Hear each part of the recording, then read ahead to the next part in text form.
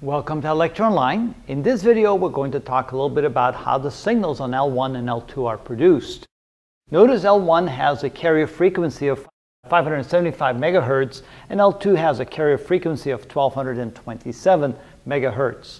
We have three additional signals that are superimposed. We have what we call the CA code. CA stands for coarse acquisition.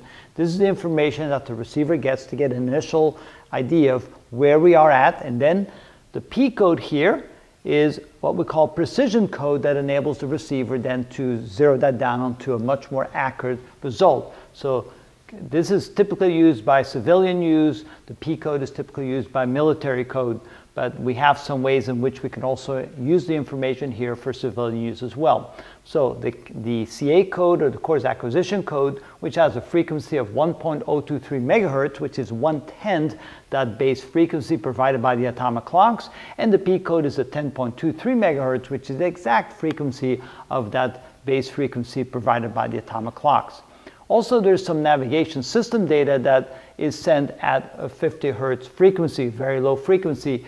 Notice that it's summed to both the L1 and the L2 signals so that the nav and system data goes out on both the L1 and the L2 channels. Notice that the coarse acquisition code only is mixed in with the carrier frequency to be output on L1, and the precision code goes both to L1 and L2, and it gets mixed that way. Notice the technique that they use here for the addition. When we add the code, it's called the modulo 2 summation. And what that means is, with the modulo 2, when the sum of the signals is odd, then that means we put in a 1, and when the sum of the signals is even, then we put in a 0. So they either cancel each other out, or the addition is that we have a 1 or 0. In other words, the bit instructions that come out is simply a summation. When they both are 1, it goes to 0. When one of them is 1, it stays at 1. That's basically what it comes down to.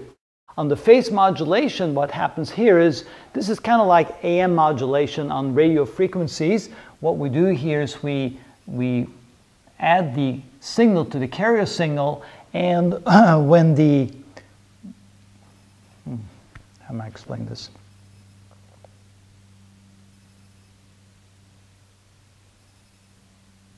Okay, all right.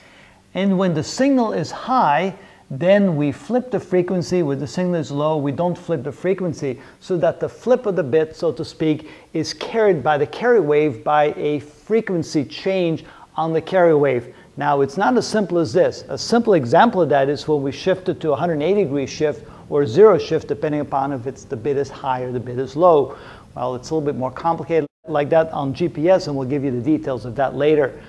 So to summarize this, what we do is we take the nav and system data and we add that through the modulo 2 signal to both the coarse acquisition code and the P code. The coarse acquisition code is then mixed in with the carrier signal here, and then the P code is mixed in with the carrier signal here. The P code also goes here and is mixed on top of the coarse acquisition code. So both codes, the coarse acquisition and the precision code, go out on L1, and only the P code goes out on L2.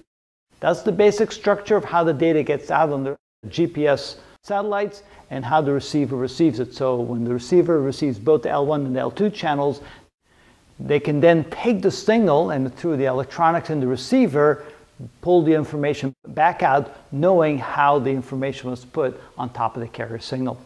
And that's how it's done.